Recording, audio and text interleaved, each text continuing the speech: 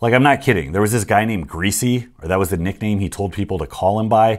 And with a sub 315 squat, he would continue to handicap his progress by spending more time in the couch stretch position than under a goddamn squat bar. Big thank you to Boostcamp for sponsoring this channel. Check out my programs and many others absolutely free on Boostcamp. There's a ton of controversy around massage guns, foam rolling, and other therapies that are generally labeled under the umbrella of myofascial release. Since these methods pop up pretty frequently, both in your local gym and in the warm-up areas of world championships, I thought I'd give my 2 cents about it. There's kind of a crazy, hippie, holistic, natural remedy type of cult around a lot of mobility stuff. Some of it's rooted in Eastern practices, like acupuncture and scraping, and some of that overlaps with chiropractics, and a lot of those methods bleed into generic, widely accepted Western practices like physical therapy. Thankfully, the almost religious proselytizing of the message of mobility has died down from where it was around 2010, when everybody was carrying around Supple Leopard like it was the King James Bible. And I get why people push back against movement hygiene taken too far. As someone who ran a gym around the height of the mobility fever, I can remember the fury I felt from watching the undertrained, inexperienced powerlifter newbies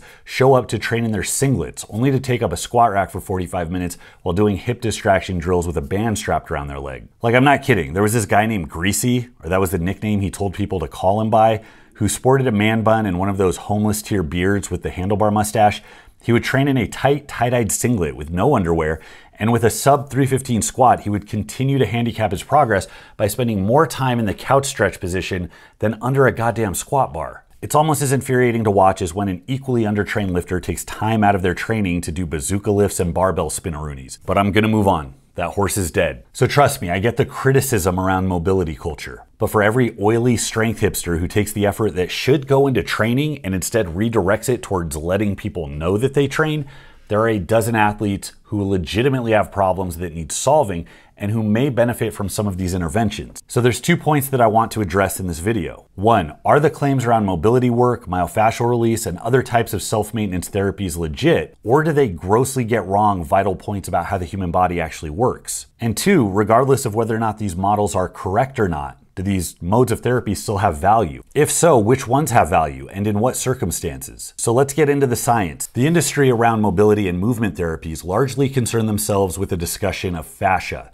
This is the connective tissue that surrounds your entire body. There's superficial fascia, which exists right under the skin, and there's visceral fascia, which keeps your organs in place. We are primarily concerned with the deep fascia, which is the layer that sheathes your entire musculature. A lot of the claims around these types of therapies revolve around their purported ability to break up adhesions and scar tissue and to mechanically restructure your fascia and release trigger points. The entire model is evident in the name, myofascial release, which suggests that the fascia is something that can actually be released. Now there's a kind of problem here. The fascia is insanely strong, and you want it that way. You shouldn't necessarily want it to be able to be loosened, weakened, or broken up by something as simple as rolling around on a piece of PVC or a tennis ball. If it does work that way, you would think something like sitting would eventually just dissolve your glutes, or that a run-of-the-mill massage would turn your fascia into soup. And also, our understanding around things like adhesions is that you have to actually twist them to break them apart, and that if you're just pushing down on them, you're only going to compress them, and that's not going to do anything to actually break them up. Now, most actual massage techniques are going to involve this, but foam rolling and massage guns won't. There's also an idea that these mechanisms can release trigger points in the muscle,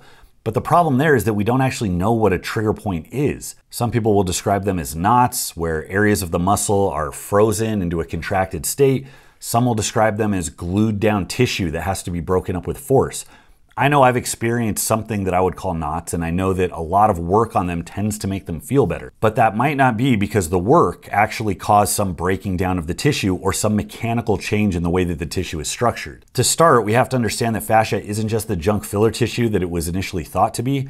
It is now actually thought of as an entire sensory organ in its own right. It has a density of sensory nerves that actually rivals that of your retina, and it's part of a web that encompasses your entire body. We know that in any given movement, there's communication to each muscle, but the fascia that connects all muscles seems to be an integral part of the communication that occurs from one body part to another. This nerve-based signal seems to be responsible for the effects we see with these types of therapies. We know that the human body has a mechanism for inhibition to prevent you from causing further harm.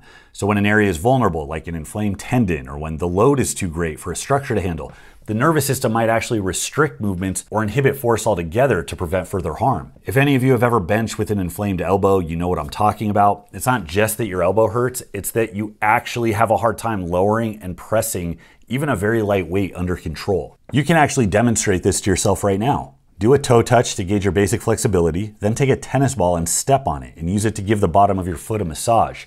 Repeat this on the other foot, and after about 30 seconds, retest your flexibility. You should notice that there is an immediate increase in your range of motion. Because the fascia from the feet is interconnected to the fascia that runs up your posterior, manipulating that body part has an effect across the rest of your body. Working on your foot can increase flexibility through your calf, hamstring, and glutes. This is why fascia is referred to as a sensory organ, because it seems that information is being passed from one body part to another via this chain of connective tissue.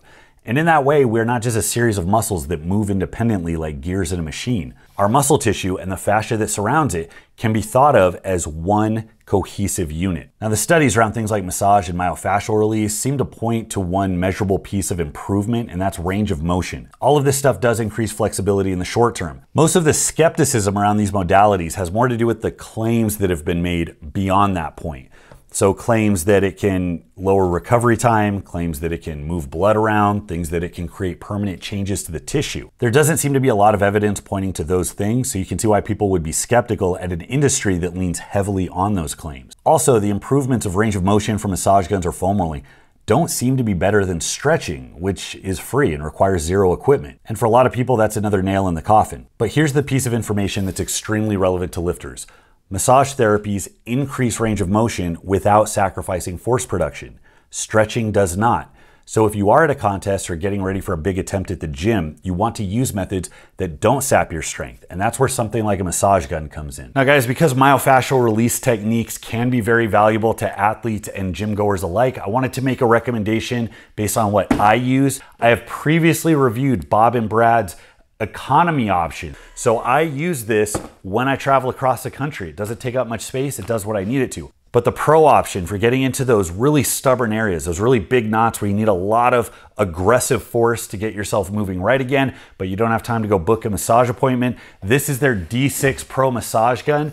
And let me tell you guys, I'm impressed. First of all, it's important for you guys to know that this is not a paid endorsement. I do have an affiliate link in the description, so check it out if you are interested. But when it comes to affiliate stuff, I find good products and then post the link, not the other way around. So this I was very impressed with. Compared to the $500+ Theragun, this weighs less, has 25 pounds more stall force, 85 compared to the Theragun 60, and it matches its amplitude, 16 millimeters, so that's how deep it gets. I tell you what, my pec insertions have been feeling a little tight, so let's do a little experiment here and see how the D6 Pro handles it. Oh, Jesus.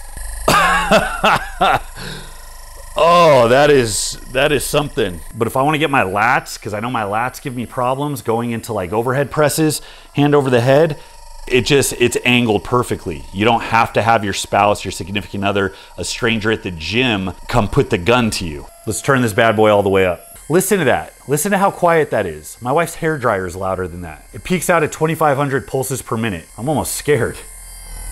Oh, that's gonna rival what Ingrid can do at the massage parlor. And just like that, the pressure sent a signal over the fascia, that signal to release, to allow for more motion. And I can already feel I can get my elbow higher. I can already feel that my external rotation's better. This is a vital tool. When I'm training at home, this is my go-to. So if you guys are in the market for a heavy duty massage gun that's gonna hit those stubborn areas, I strongly recommend the D6 Pro massage gun. It is literally double the value, half the price for better performance compared to the Theragun Pro. So check it out. Now let's get into what this means in terms of application. So I'm still a fan of, and I still use these types of interventions regardless of how conclusive the evidence is or isn't.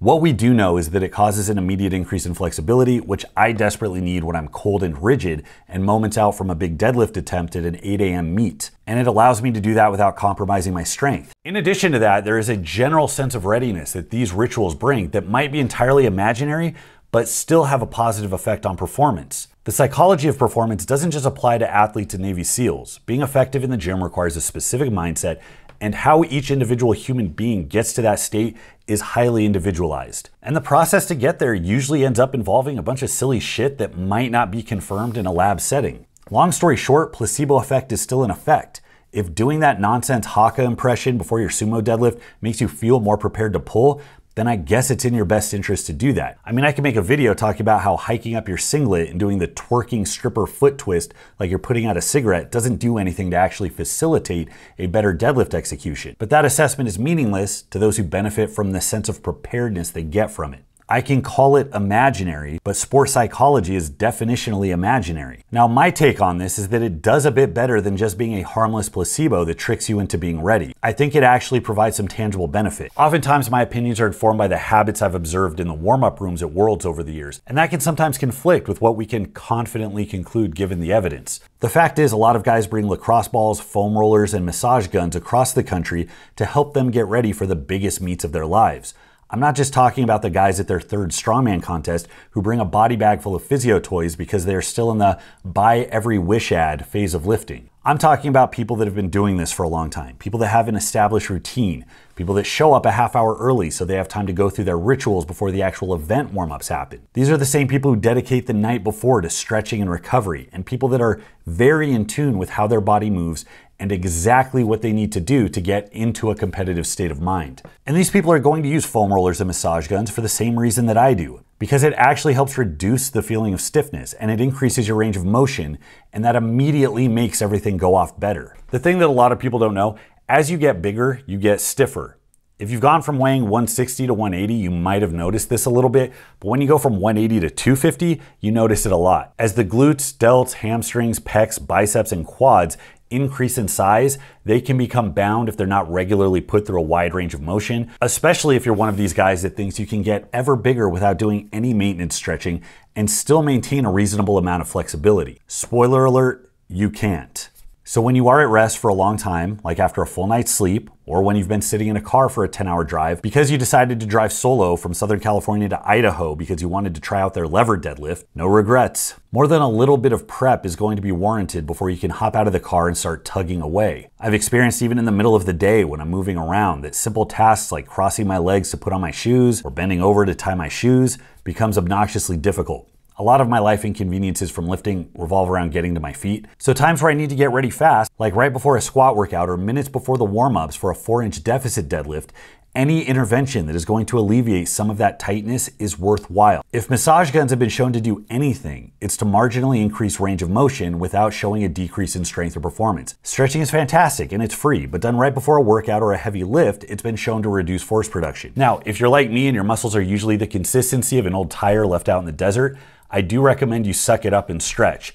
It's a much bigger priority to fix that, which can turn into a bigger problem, than it is to be 2% stronger in your deadlift workout today. But right before a competition, when your performance actually does matter, massage guns and foam rolling are superior to stretching because they do not come with this side effect. So building off of that 4-inch deficit deadlift that I had to prep for, that was an extremely difficult position for me to get into. I could not get to the bar without a bunch of round in my spine, and I was pretty sure that I was going to get injured during that prep.